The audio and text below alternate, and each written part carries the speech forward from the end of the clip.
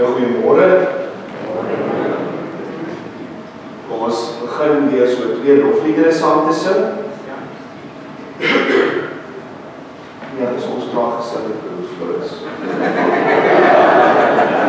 Jy maak iets sê. Maar kom ons nog nie, ons is so 'n bietjie voor die tyd.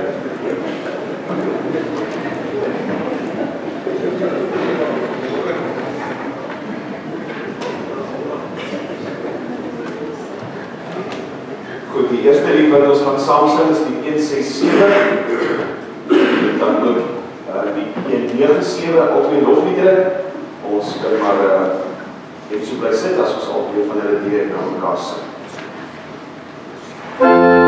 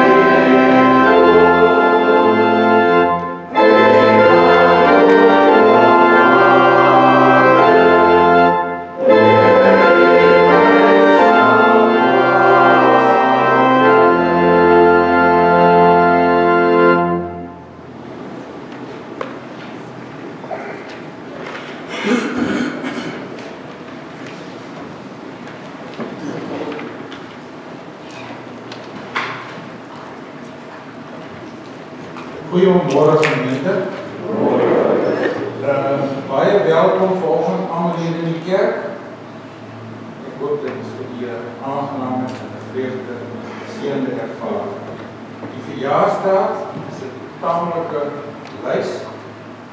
Die weende tooi verjaar môre by 14. Dinsdag is Maartie Potgieter en India te Blanche. Woensdag is Hendrik Visser. Sien die verjaarsdag mense, is seker. Donderdag is Helene Koetsier en Koetie de Lange, is vanoggend hier. En Jan Hendrik Marx, is Stefan se seun. Vrydag is Corna Rousseau. En Saterdag Isabel Becker, Christo Kreer, Dirk Odendaal en Kali van Heerden. Hierdie verjaarsdag maats van ons wens vir hulle baie mooi, geseënde en vreugdevolle dag toe. Dan is dit nou my voorreg om vanoggend ons dominee Jan terug te verwelkom. Ek weet nie die son wat so skyn, maar ek sê daar Franswa, as hy nou week by 'n skaapplaas in Monteno gekuier het, dink ek moes hy net die vet so sy afgevee. Dit blink is baie vanoggend, maar ons vergewe hom. Wat die Nico dan is nie so baie skaap. Jan is vir ons baie lekker om jou terug te hê. Ons hoop jy die vakansie geniet en nou is jy uitgerus en dan gaan jy seker vir die Nico laat droog. Ons ontvangstuk. Daarom wil ek vertel in die afgelope week iemand ontmoet van Vredendal gemeente. En toe vra hy vir my, hy daarom in die kerk kom, toe sê ek, ja, so nou en dan, dominee, hoe is hy? Sê ek, nee, ons hou mekaar van hom, maar ons hou eintlik meer van sy vrou. En die dominee, die man sê die nou vir my, hulle was ook baie erg oor dominee Jan, maar daar was net een ding, wat hulle al die jare, ek dink 10 jaar gesukkel het, dat hy daarvan ontslaan te raak. Dit kon hulle nooit recht kry nie, ek hoop ons kry dit recht. Dit was as hy op vakansie was. Die eerste Sondag, na hy terugkom, dan preek hy verskriklik lank. So gemeente, sterkte vir die banke is maar, ek hoop ons sien mekaar.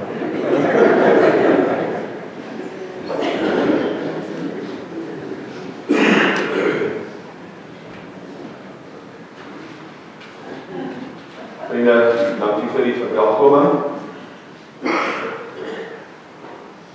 Ek dink Floris het op 'n stadium, toe ek net 'n naweek afgehad het, al die hele die mekaar gehad, toe hy gesê het, ons is in Monteno, en ons is hier en ons is daar, hy is meer ingelig oor ons reisprogram as homself. En toe ek weer my verskyning maak die oggend wat Basie gepreek het, toe besef Floris, maar hy het nou die Here heel die mekaar gebid, want ek is dan nog aan die tyd hier. Ons was nou eers die afgelope week in Monteno gewees, en die daar is skoonsis gekry, en voor dit en allemaal hoor, en is swaar gaan bevestig daar in die gemeente, en toe so in die proces ook daar in Bloemfontein gaan draai, by my kinders en liggies, net betyds om die Saterdag daar weg te ry, voordat die Springbokke verloor het die Wallies. So, het is lekker om terug te wees, vriende. Ek sien hier 'n klomp besoekers vanoggend. Ek sien Marita ook hier. Moet jy hier wees? Bekendberg is bietjie die kant toe. Kuier jy bietjie? Ok. Sy is met my Albertinia afgesê getroud. Sy is die dogter van my Albertinia ma. Sy is daar in Albertinia woonagtig.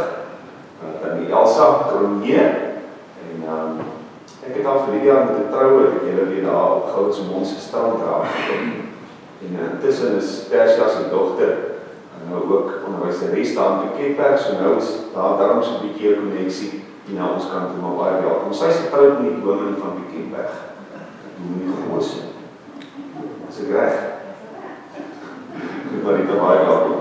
Vir ander van julle wat vanoggend hier is, vir almal die doopgeleentheid ook, aan die twee, kan ek maar sê, oupa en ouma gesinne, met julle vriende, aan Henry en Marnay, en julle vriende wat vanoggend hier is, baie welkom. Ons glo vanoggend se doopgeleentheid gaan ook vir julle baie spesiaal wees. Ek hoop as iemand dan nie welkom voel nie, dan moet jy maar eers na die tyd om koffie drink. O, daar is iemand van Bahrein ook sien ek. En iemand van Kabega. Ek weet nie waar nou van daar mense kom nie, maar ek hoop julle voel allemaal welkom vanoggend. So kom ons doen die gebruikelike ding en ons draai ons na mekaar toe en ons geef mekaar 'n vriendelike kyk en 'n glimlag en ons sê daarmee vir mekaar. Ons lekker om die huis te wees.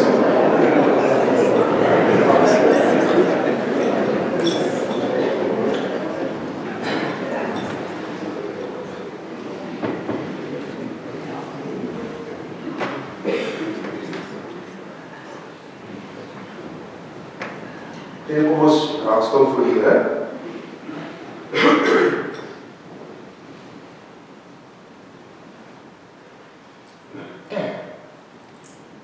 Ek wil vanoggend se diens begin met Efesiërs 2. Wat aansluit by ons doopgeleentheid vanoggend en later ook by die boodskap. Julle is dus nie meer ver van God af nie. Nie bywoners nie, maar medeburgers van die gelowiges en lede van die huisgesin van God. Julle is dus nie meer ver van God af nie, nie bywoners nie, maar medeburgers van die gelowiges en lede van die huisgesin van God. Amen. Vriende, die Here kom groet julle vanoggend as deel van sy huisgesin. As ek vir julle kom sê, mag daar vir julle genade en vrede en oorvloed in die oggend wees.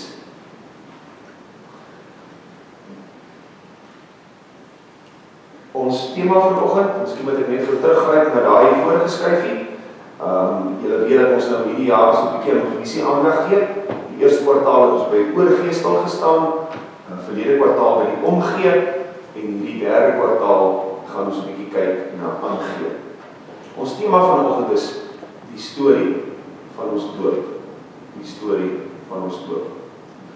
Daar is die jonge heer wat ons vanoggend gaan doop, so kyk nou maar eers klaar na hom, want julle gaan skielik lees as hy nou ingebring word en hy in pa en ma se arms lê, Arthur Henry Cockcroft. Daar is so 'n paar van sy vriendelike foto's. So dis die mannetjie wat vanoggend gedoop word. Vriende, ek gaan pa en ma vorentoe roep. Henry en Marnay, julle kan vorentoe kom.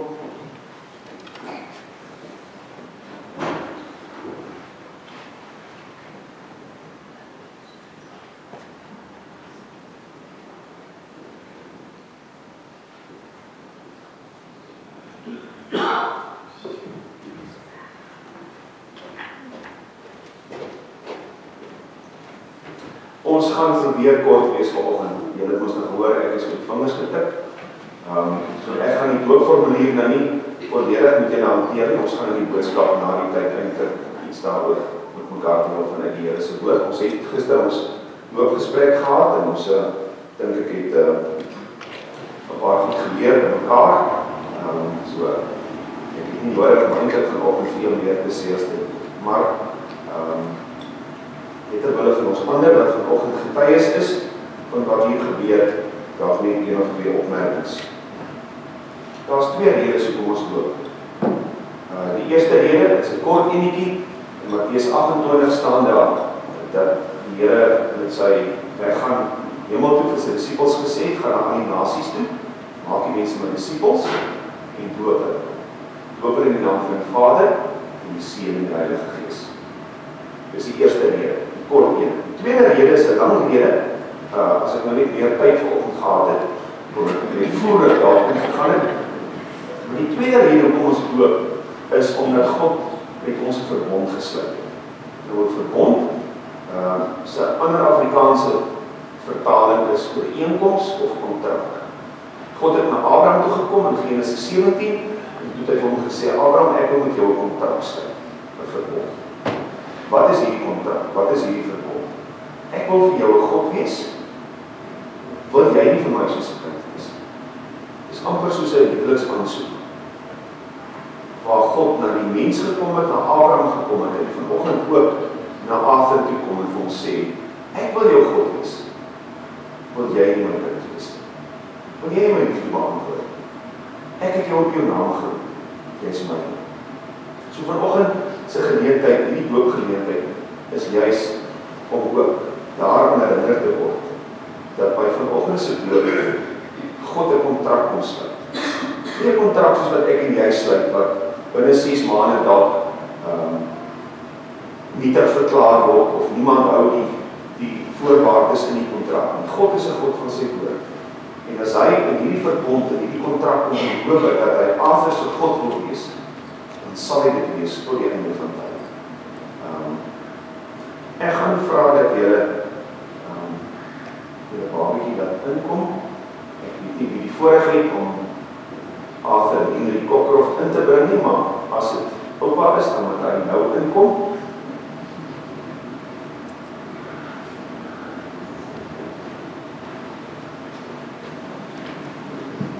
Ek het toch gewonder of in die Cockcroft familie die vrouens enigstens 'n rol speel. Want dit lyk vir my dis net seuns. 'n drieling seun, en nou is die eerste kleinkind 'n seun. Ek glo daar sal later ook dogters Arthur en julle familie bykom. Maar jy het nou 'n skoondogter bygekry wat soos hy dogter is, glo ek. So. En ons luister na die vraag wat ek aan julle gaan stel, waar julle gaan antwoord, en dan gaan ek afkom om op Arthur en julle te doop. In die eerste plek bely julle dat ons kinders as sondags in die wêreld gekom het, en daarom eintlik onder die oordeel van God staan. Maar dat hulle nogtans in Christus aan God behoort, en daarom as lidmate van sy gemeente gedoop moet word. In die tweede plek bely julle dit leer van die Ou en Nuwe Testament, wat by ons in die gemeente geleer word, en wat in die Christelike geloof vervat is, dat dit die ware en die volkome leer van die verlossing is. Met ander woorde is dit genoegsaam, is die woord van God voldoende om te weet, moet ek leef om God te behaag, om gelukkig te wees, om vrede te vind en om die lewe te hê.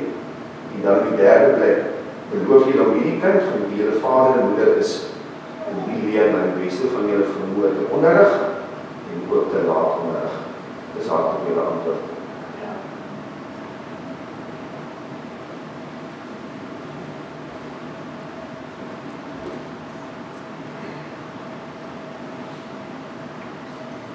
Nou gaan ons kyk of hy nou te wil kom.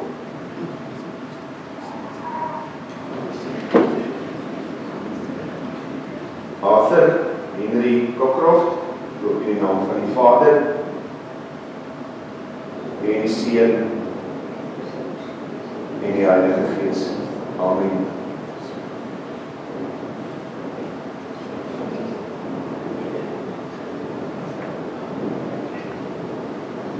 Kom ons staan en sit net so en bid ons saam.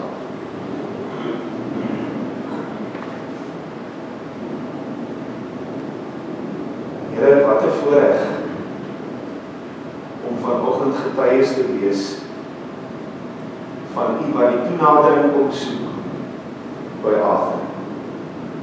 U wat die eerste tree gee. U wat uitreik na hom en sê, ek het jou by jou naam geroep, wees myne. Here, dankie dat ons getuies mag wees daarvan vanoggend. En dat ons terselfdertyd sommer mag terugdink aan ons eie doop. Herinner mag word vanoggend dat ons eie doop, toe U ook met ons 'n kontrak gesluit het, waar U beloof het om ons God te wees, ons Vader, ons Verlosser en die Heilige Gees wat in ons woon. Here, ons kom bid vanoggend vir Henry en Marney.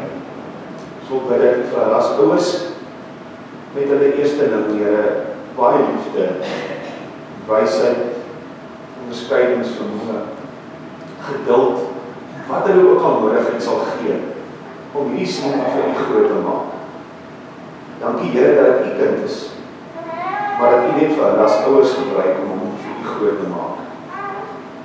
Ons dank U ook vir die rol, Here, van die oupas en die oumas, 'n familiekring, 'n vriendekring wat gaan help om hierdie seentjie groot te maak. Vir 'n gemeente waarbinne hy moet tuis kom, ook daar in Rustenburg, om ingeskakel te word in hierdie huisgesin van God.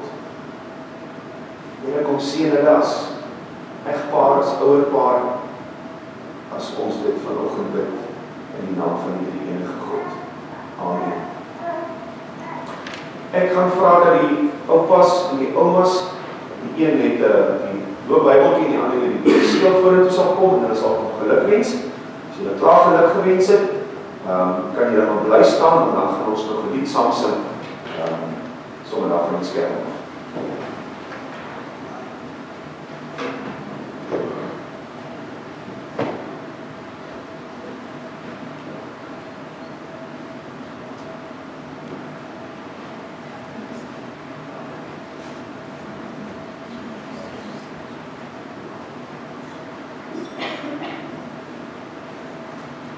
Ek is nie seker of daar van die Sondag, né?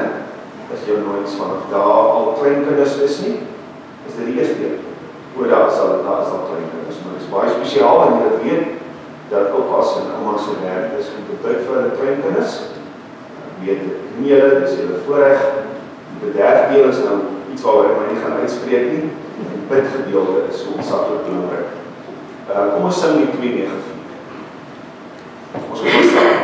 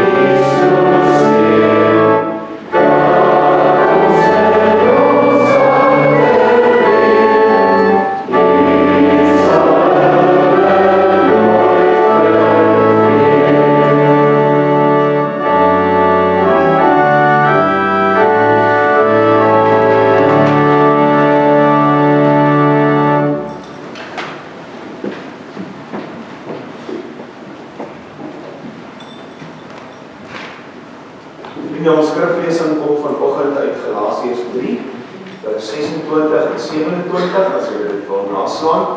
Dit sal ook op die skerm verskyn. Galasiërs 3.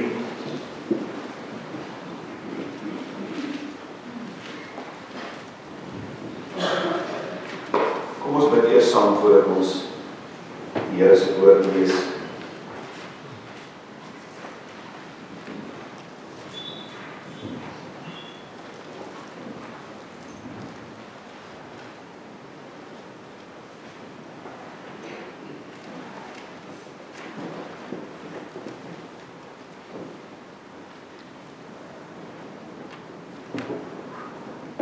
Here, in die stilte hier binne die kerk,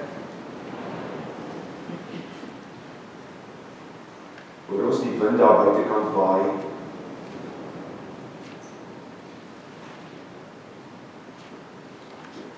Die wind is droog en warm,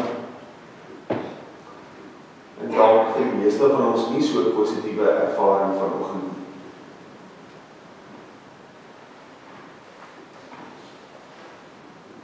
Here, U Gees,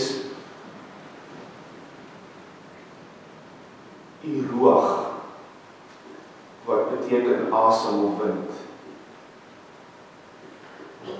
is anders as die wind wat daar buite waai. Dit is 'n sagte wind.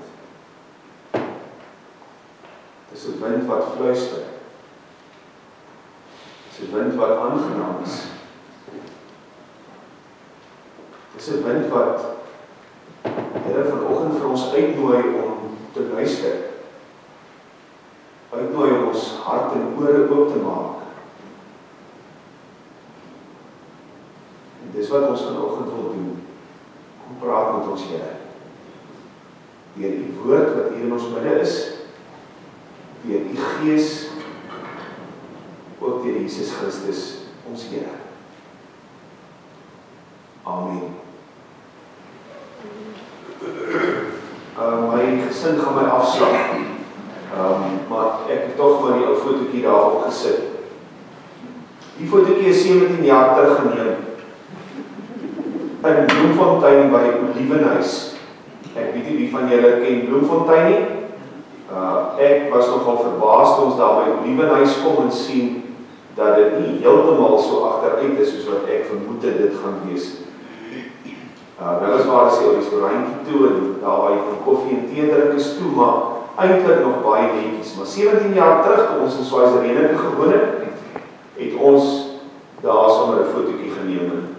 Die twee kinders is daar in die boom gewees en toe ek nou so loer na die foto en party mense het my nou geleer dat jy moet inzoom op jou foon op 'n foto. Toe sien ek maar my gids, ek het daai jare al 'n masker gedra. As julle nou mooi kyk, sal julle sien daar so 'n bokbaard maskertjie. En ek besluit toe net die week, maandag aand toe ons gaan jag daar in Montina, ek gaan my ou baardjie hou, laat ek dan so 'n bietjie herinnering het van daai tyd. En toe ek donderdag aand by die huis kom, het ek hom nou maar so gelos en Vrydagoggend het ek die kerkkantoor dames kom groet. En ek wag dat hulle iets sê, maar niemand sê iets nie. Toe ek Vrydagmiddag mall toe gaan, toe kom een van ons dierbare lidmate daar verbygery op parkeerterrein in Johnson Mall en die vrou skree, "Hy het 'n baard!" En sy klip die man se stuur aan by sy hande en besluit ek het nou die boodskap gekry, waar het ek Floris my op baardjie kom wys het, maar die keer het nou maar vanoggend af, dat ek netjies lyk, maar toe het ons nou probeer om 17 jaar later weer in die boom te klim. Dit was nogal 'n storie om die kinders in die boom te kry. 17 jaar later, dieselfde boom, dieselfde Olivenhuis. Vriende, foto's vertel ons stories. En ons het nou nie meer soos in die ou dae die wonderlike fotoalbums wat ons by mekaar maak nie. Ek wonder hoeveel albums daar in julle huise is. Ons het op 'n stadium baie albums gehad en toe begin die digitale foto's kom en die goed is op jou rekenaar en jy laat druk dit nie en so aan en so aan. En nou is dit goed op jou selfoon. Maar foto's vertel stories. Toe ek nou so kyk na hierdie foto van ons gesinnetjie, toe besef ek, maar ek moet eintlik baie dankbaar wees. Want dit wat daar op die foto's verskyn, is eintlik 'n uitsondering. Daar is nie baie foto's van 'n pa en 'n ma met hulle kinders wat na 17 jaar nog steeds by mekaar is. Die gebrokenheid het oral sy merk gelaat. Jy kry amper nie meer dat 'n gesin bestaan uit 'n pa en 'n ma en kinders. Dis dalk 'n geskeide pa en 'n geskeide ma, dis my kinders en jou kinders en ons kinders, of dis enkel ouers, of dis nie mense wat dood eenvoudig saam woon en kinders het vir meer as een persoon. Stories word afgelei uit foto's. Natuurlik is daar mense wat nie sulke foto's het om na terug te gryp nie.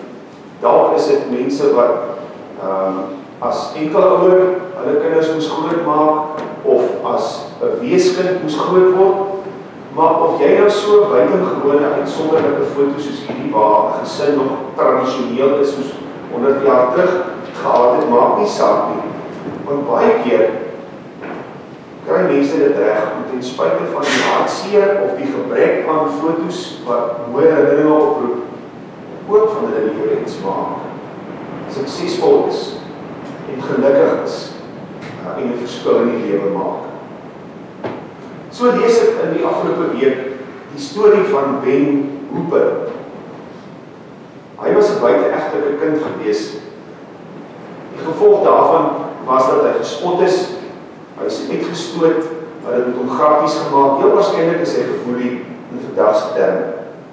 Daar's baie geskinder oor wie sy pa was, maar niemand wil waag om te raai in die openbaar om te sê, maar ons dink sy pa was Piet of Klaas of Jan. Hy het nie maats by die skool gehad en pauses het hy eenkant alleen gestaan, en so het sy lewe maar eintlik baie sleg vir hom verloop. Toe kom daar in die dorpie 'n nuwe predikant en hy besluit hy gaan so 1 of 2 keer die eredienste bywoon en Ben woon dit by en op 'n stadium by 'n geleentheid, kom ons sê maar by die koffie drink na die tyd, toe sien die dominee vir Ben en hulle raak so 'n bietjie in die gesels en volgende Sondag gebeur dit weer en op 'n stadium toe vra die dominee vir hom die vraag wat Ben gevrees het mense vir hom moet vra. Wie se kind is jy? Wie se kind is jy?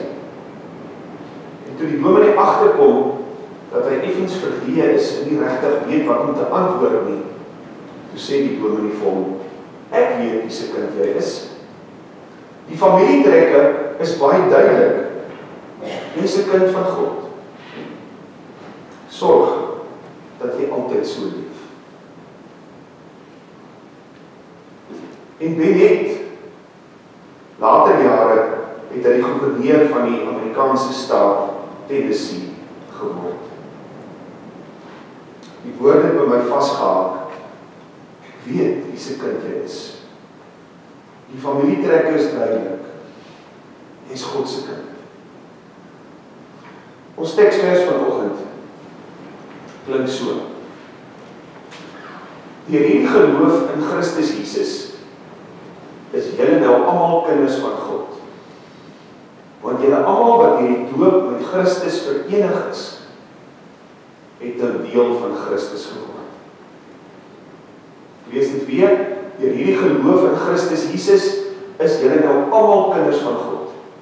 Want julle almal wat deur die doop met Christus verenig is, het nou deel van Christus geword. Die storie van ons doop.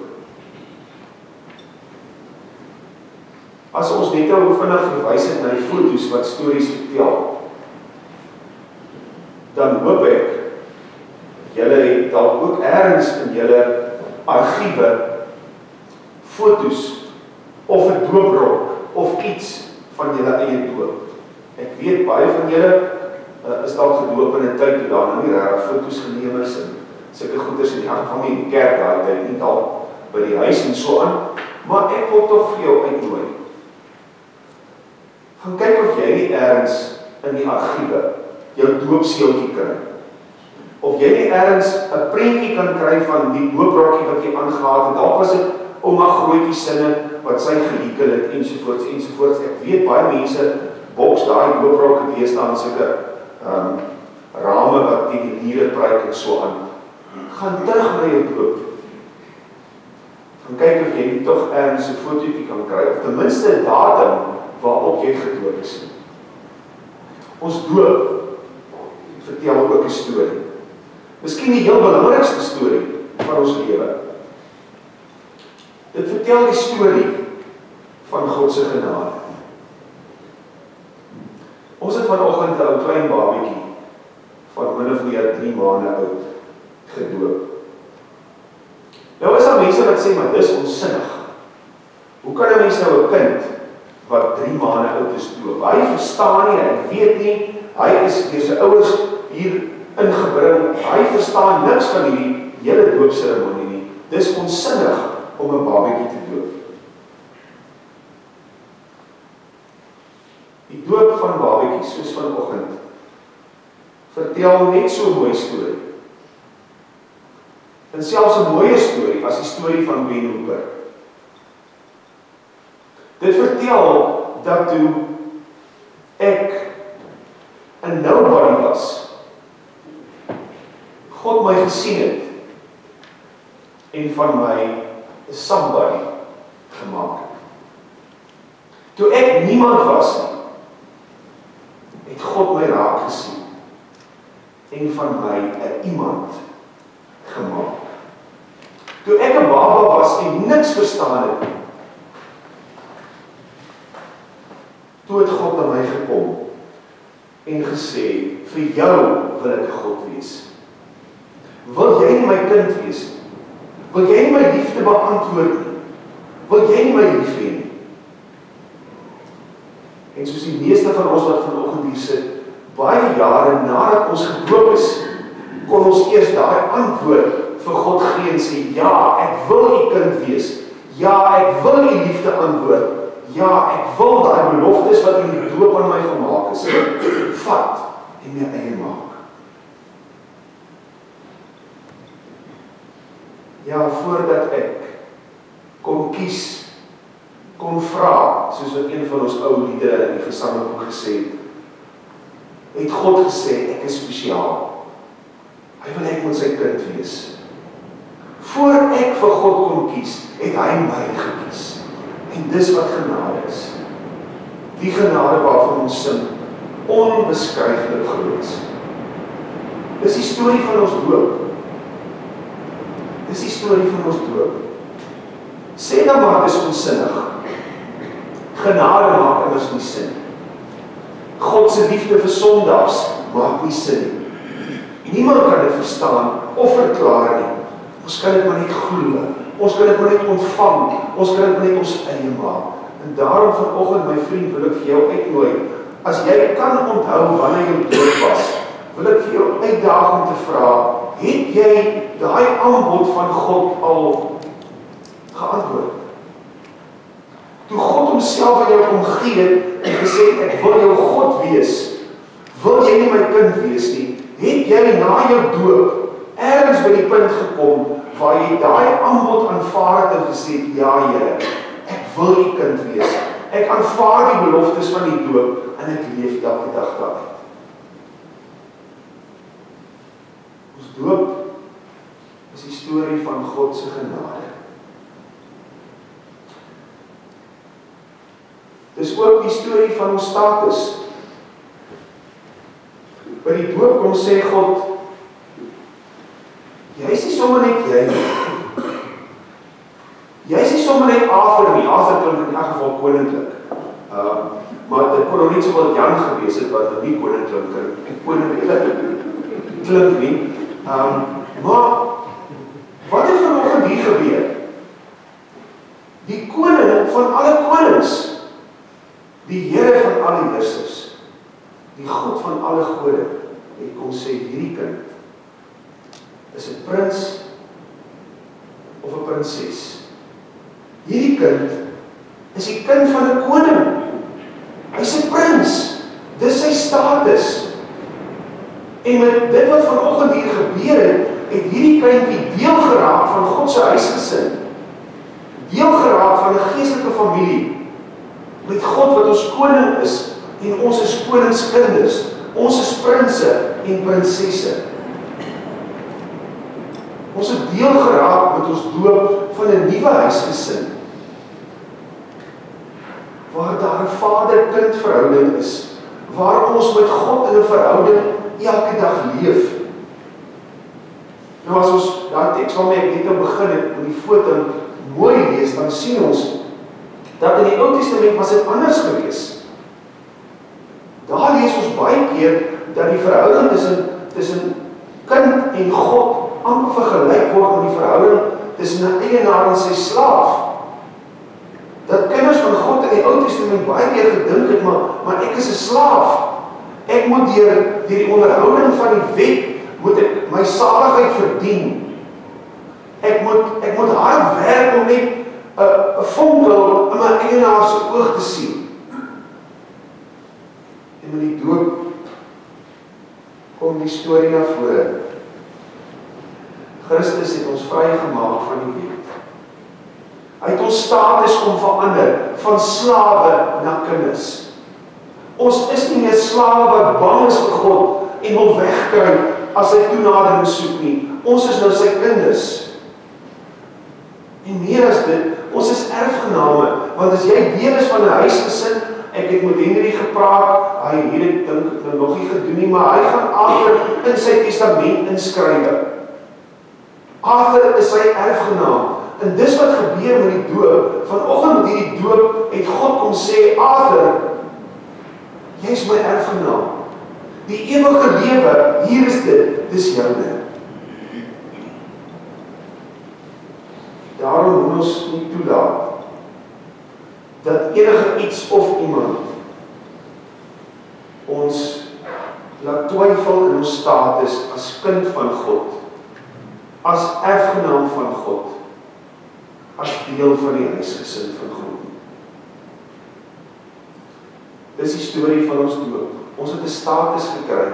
Ek is kind van God. Ek is prins of prinses, want my pa is die koning. Die derde, dis 'n storie met 'n oproep. Daai dominee het vir Ben Hooper gesê, jy's 'n kind van God. Sorg dat jy so lewe. In vers 27 wat ons gelees het net nou, in die ou vertaling staan daar, want julle almal wat in Christus gedoop is, het julle met Christus bekleed. So met die doop beteken dat ek eintlik my ou klere uittrek en nuwe klere aantrek, Christus aantrek. Dis amper soos een van die psalms sê, ek trek my rou klere uit en ek trek vir my feesklere aan. Daar kom 'n bekering, 'n radikale omkeer. Ek trek Christus aan. Ek staan in 'n verhouding met hom. En as ek hierdie nuwe klere aangetrek het, dan tree ek op, soos wat hierdie klere van my getuig. Ek leef volgens my nuwe status, in my nuwe identiteit. Ek is kind van God, ek is prins of prinses van God, as die grote koning. En dis die storie van die doop, wat Henry en Marley ook vir Arthur vorentoe sal moet vertel, dat gedoopte mense is spesiale mense, en daai spesiale mense leef op 'n spesiale manier, want ons aarde aan ons hemelse Pa, ons het Christus se klere aangetrek, ons het nuut geword, ons leef dit, ons wys dit. Ek wil afsluit met 'n storie van Henry Ford. Ek weet hier's 'n paar manne wat Ford ry in die gemeente, dit sal vir julle kosbaar wees. Aan die beginjare van Henry Ford en die Ford motormaatskappy het 'n sekere werker, soos eintlik al die ander werkers, elke aand as hulle huis toe is, het hulle maar 'n gereedskapstukkie gevat, want daar by die huis het 'n ou Ford gestaan wat nie wou loop nie. En dan hulle maar so 'n skermtjie, 'n part of twee, of 'n bout of 'n boer of 'n ding uitgesmokkel huis toe. Soos wat hulle op die myne ook gedoen het tot onlangs toe nog. Diamante uitgesmokkel op die snaakste maniere.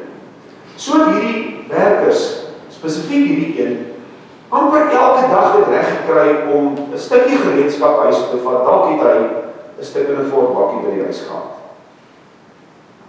Teen die reëls, maar almal het dit gedoen.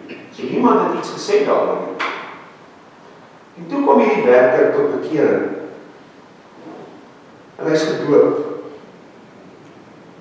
En letterlik die volgende dag het hy met 'n vrag gereedskap en parte en ek weet nie wat als nie, by die werk opgedaag en vir sy baas die storie vertel en gesê, ek kom vra vergifnis. Ek het al die jare wat ek hier gewerk het, myself gehelp aan toerusting en parte en al wat dit is. En ek wil net kom sê, ek het dan tot bekering gekom, ek kom vra vergifnis en bring dit wat ek gesteel het, bring ek terug. En die voorman was so getref deur dit wat gebeur het, dat hy vir Henry Ford, wat in daai stadium op vakansie was, 'n telegram gestuur het en vir hom gesê wat gebeur het. En Henry Ford het teruggeantwoord en gesê, dam die Detroit rivier op en doop almal in hierdie maatskappy. Dam die Detroit rivier op en doop almal wat by die Ford maatskappy Miskien hierdie ouer besef, as ek gedoop is, dan tree ek anders op. Dan het ek Christus aangetrek as 'n nuwe kledingstuk. Ek het die oues uitgetrek, ek het my ou lewe gelos, ek het 'n nuwe lewe opgeneem. Dis soos wat in vers 27 staan, want julle almal wat deur die doop met Christus verenig is, moet lewe soos mense wat aan Christus behoort. Dat ons gedoop is, moet gesien kan word in ons lewe. Dit moet op ons koppe geskrywe staan. Dit moet in ons woorde, moet dit uitkom. Ons moet leef, ons moet getuig, ons moet dit vertel. Ons maak te min van die doop. Gedooptes, ek en jy, Christene, moet daagliks eerlik en toegewyd en vriendelik en optimisties wees. Ons moet lief wees vir ons huisgesin, ons moet lief wees vir ons geestelike huisgesin, ons moet 'n oog hê vir die nood buitekant ons onmiddellike omstandighede. Toe dit die neerskrywe, vriende, toe wonder ek, wat sal in ons land, ons dierbare land, waarvan ons deel is, gebeur, as die gedooptes in ons land begin leef soos gedooptes? Wat sal gebeur in ons Suid-Kaap as die gedooptes begin leef soos gedooptes?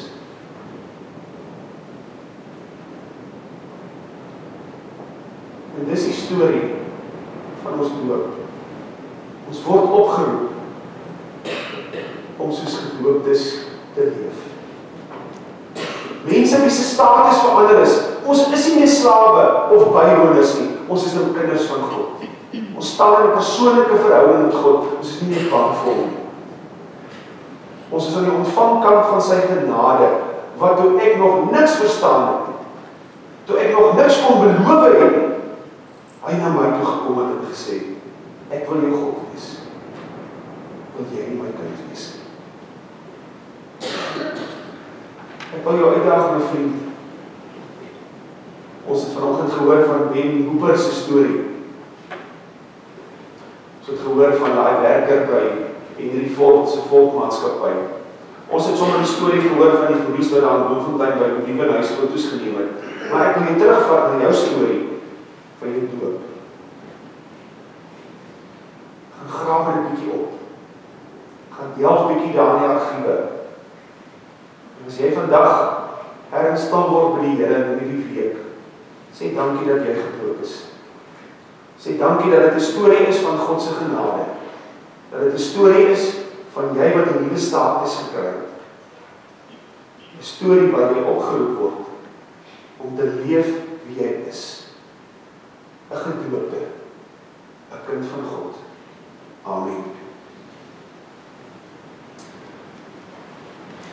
Vriende, ons gebedsmoment, ek wil dit so 'n paar van die sake wat in die families vir julle weergegee is, daar op die skerm flits.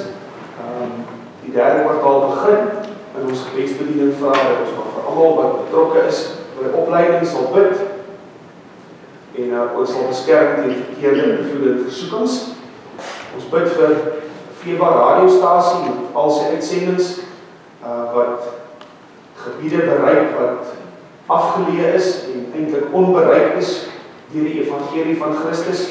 So ons sê vir die Here dankie vir Feba. Volgende Sondag het ons so 'n besoek daar in die VGK gemeente in Vreemdersheim. Ons kerkraad gaan 'n bietjie daar kuier en saam met hulle eet en sommer hulle ondersteun. So ons vra voorbereiding daarvoor. En dan is daar 'n klomp mense op ons gebedslys. Daar's 'n vroutjie op daai ene. Vra verskoning vir Susan, daai ene Connie is tussen oorlede. Daar's 'n klomp mense wat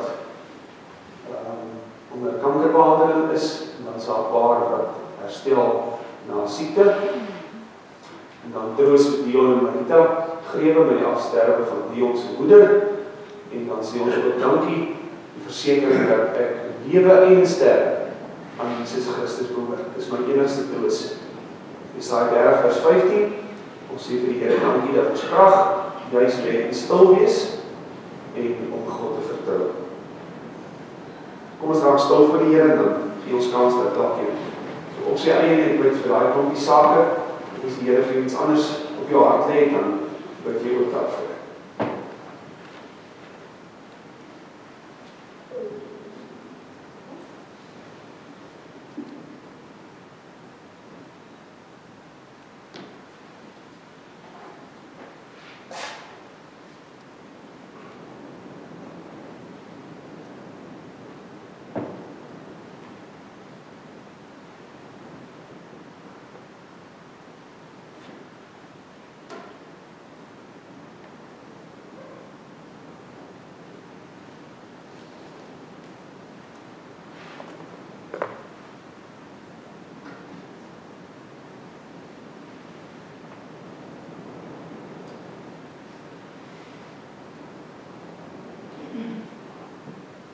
Amen. Vriende, daar is so 'n paar afkondigings wat ons net wil uitlig. Dis 'n bedrywige kwartaal. Floris het dit raak opgesom. Maar dit sê wat ek in vakansie was en nou nie meer energie gekry het nie.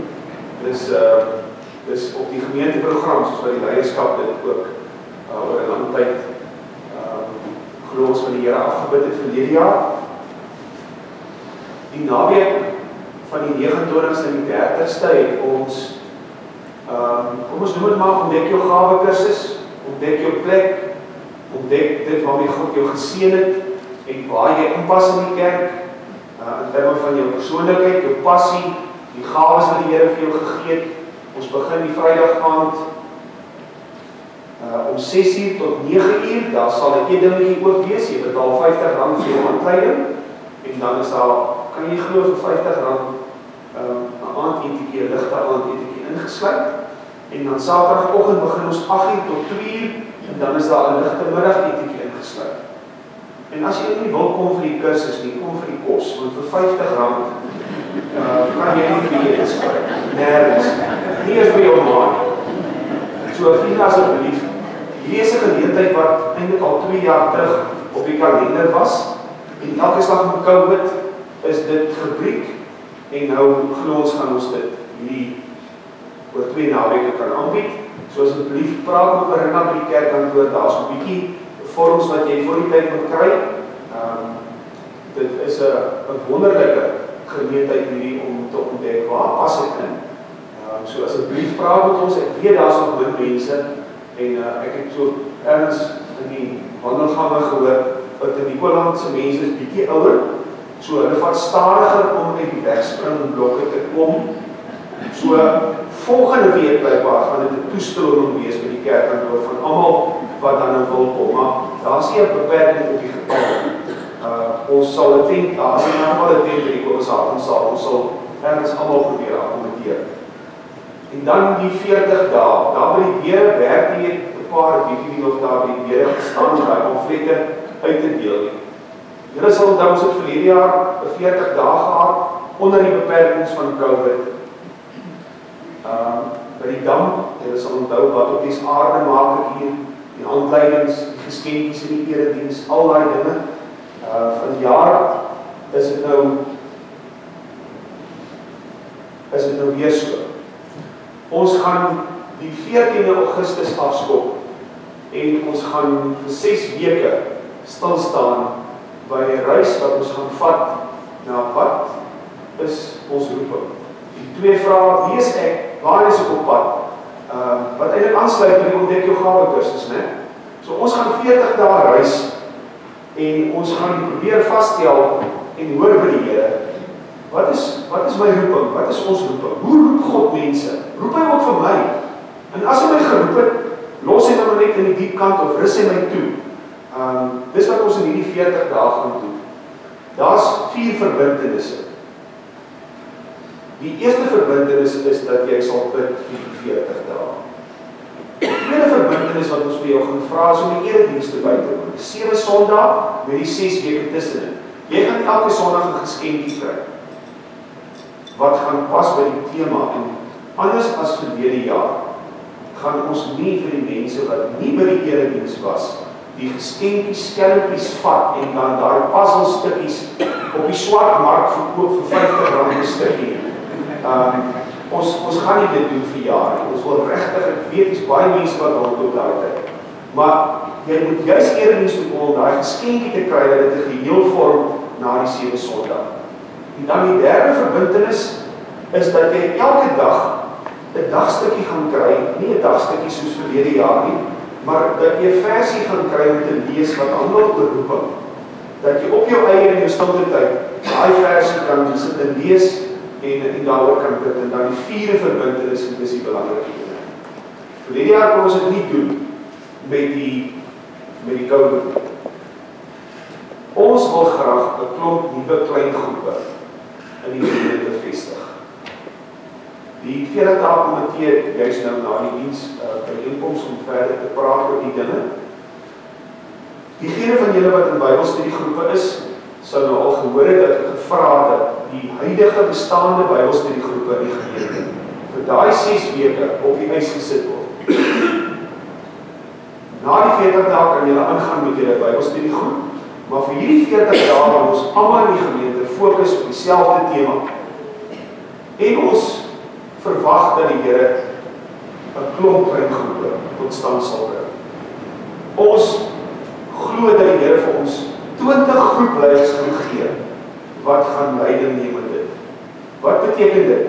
Daar's 20 groepleiers wat sy huis beskikbaar stel, wat 10 tot 12 mense in sy huis bymekaar kry net vir 6 byeenkomste.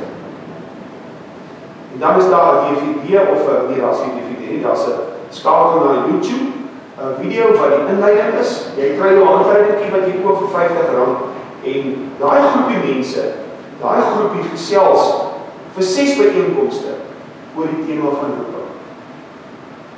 En ek wil jou uitdaag, asseblief, ons wil graag kyk of ons die klein groepe in ons gemeente kan deurmaak. Moenie dink, dis nie vir my. Ek wil regtig vra dat jy daaroor sal bid. Ons gaan die 31ste Julie gaan ons registrasie Sondag hê, julle gaan dit op alfletjies sien. En dan gaan ons al die groepleiers hier laat paradeer. Julle sal sien by die groepleiers is, hulle sal uitgaan buitekant toe, by die resibou gaan staan met die handleidingkies en al die goeders. En dan kies jy by wie jy wil wees in 'n groep. En daai groepie besluit dan, ons wil maandagooggend om 5:00 wil ons bymekaar op die strand. Of nee, ons wil donderdag aande 7:00 bymekaar kom, want dis vir ons 'n beter tyd. Dan besluit daai groepie, wanneer kom ons bymekaar, hoe lank gaan ons bymekaar kom, gaan ons iets eet of drink, of gaan ons net bymekaar kom vir die geestelike goed. So, asseblief gaan bid daaroor. Ons wil graag jou inskakel by 'n klein groep vir hierdie tyd. Dit is net 6 byeenkomste. Dit is net 6 byeenkomste. Dit gaan 'n uur en 'n half per week van jou vra by 'n klein groep inskakel. Moenie dit mis nie. Ek weet die seën van so 'n reis van 40 dae lê eintlik ten diepste daarin dat ek, na aanleiding van Sondag se boodskap, na aanleiding van die dagversies wat ek lees, moet iemand daaroor in 'n groep kan gesels. So ek hoop julle gaan saam met ons opgewonde wees. Dit gaan 'n ongelooflike avontuur wees om weer soos vir die jaar 40 dae te reis na God se roeping. Dan ek is amper klaar voor is. Maar op persoonlik het ek geleer hoe langer mens spreek, hoe groter raak ons daar is. So ek gaan maar deurdruk na Mark 3, ons het 'n dankseggingdiens vir Mark 3. Die laaste enetjie, iemand het my net op aangetree en gesê, hy het my klaar ingeskrywe vir 'n item vir die konsert die 2 September. Nou ek weet nie wat item dit is nie, ek was al ywerig. Maar daar is 'n konsert, 'n lekker lente konsert met sop en sherry die 2 September. Ons soek mense wat kan items kom doen. 1 minuut tot maksimum 10 minute. Jy kan, kyk daar het ons daar gesê, 'n komiese skets kom gee, 'n gedig oplees, jy kan 'n musiek item doen, lipsync, met ander woorde, jy kan jou aantrek soos Elvis Presley en dan speel hulle daar oor die luidsprekers Elvis Presley se lied en dan maak jy dit so stel, so dis 'n lekker lag, vrolike konsert So asseblief, ons soek items, daar is ook 'n volgende week 'n vergadering, maar as julle so iets het, moet julle die kerkkantoor kom opgee en sê, ons is die belly dancers van Nicoland, ons is 5 mans, ons is geboek vir die konsert. Waar sê jy, kyk my so. Ons mag seker daai naam nie in die kerk doen. Ok, ek gaan het aanmaak, vriende. Jammer dat het ons gaan afsluit met 290 en dan mooi is julle uit na 'n lekker koppie koffie of tee na die tyd. Ek sien die tafels is hier neergesit, hulle probeer om uit die wind uit te kom. So aan daai kant, buitekant sal ek koffie en tee. Kom ons sluit af met hierdie lied. Dis met troos dat ek gedoop is in u naam.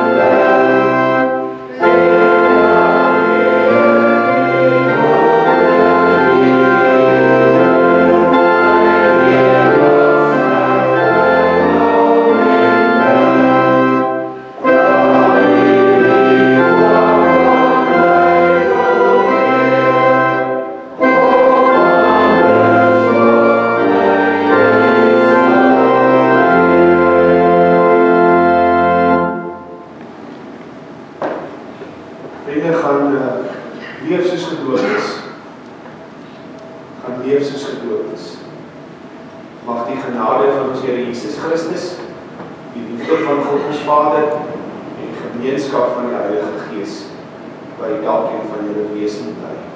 Amen.